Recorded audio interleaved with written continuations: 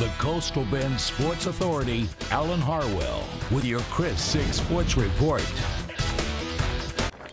Hi, good evening, everybody. It's been a historic day for Calallen softball. Mark this day down on the calendar, taking on nationally ranked the Colony in the state semifinals up in Austin. And these Lady Cats, well, they came to play today, knocking off the Cougars 5-1. Jeff Dubroff was there and has you covered. Jeff?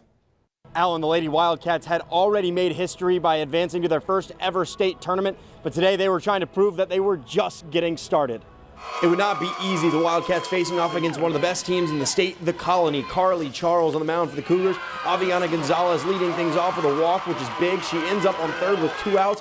Q. Maddie Flores, who softly hits a dribbler. To Charles, who then airmails the throw to first. Wildcats are on the board first. Lizette Delonhell on the mound for the Wildcats. She was superb, but faced trouble early. Jada Coleman steals second. Catcher Allie Wiggins' throw goes way past everyone in the outfield. Coleman would come all the way around to score. We're tied at 1. Calallen would respond, though. Third inning, Jasmine Pena drops a blooper to left that goes out of the left fielder's glove. Safe at first. Aviana Gonzalez follows that up with a perfect bunt.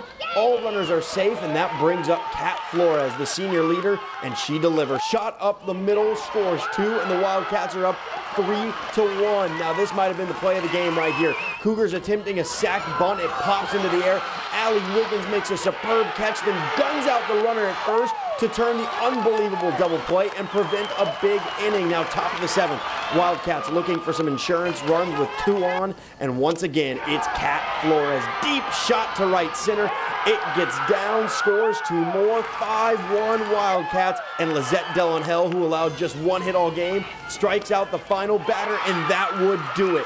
Wildcats pull off a stunner. They defeat the Colony 5-1. They advance to the state title game for the first time in program history, but head coach Teresa Lentz isn't surprised at all. You know, the girls work hard. They put themselves in a position, you know, to get a hit. They put themselves deep in the count.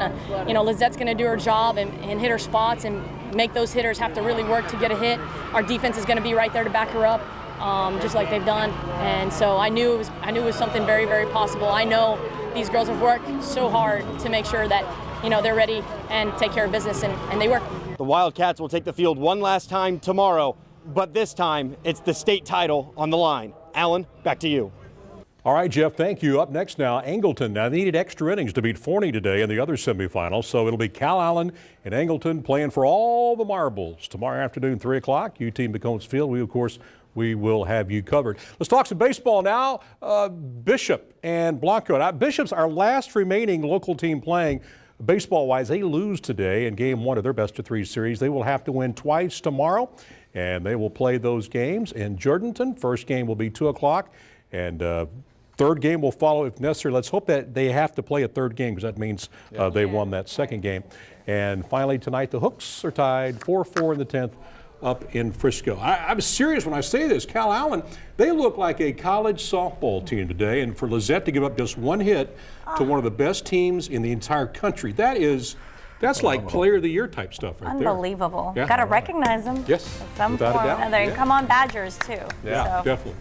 We're back in just a moment with tonight's Thumbs Up. Stay with us.